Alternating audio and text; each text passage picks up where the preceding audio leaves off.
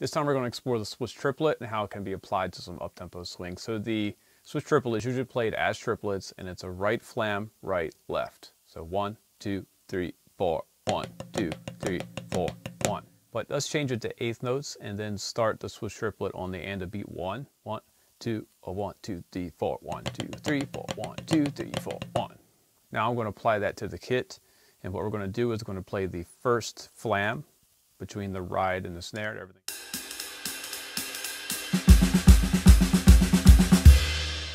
This time I'm going to play the note after the flam on the ride.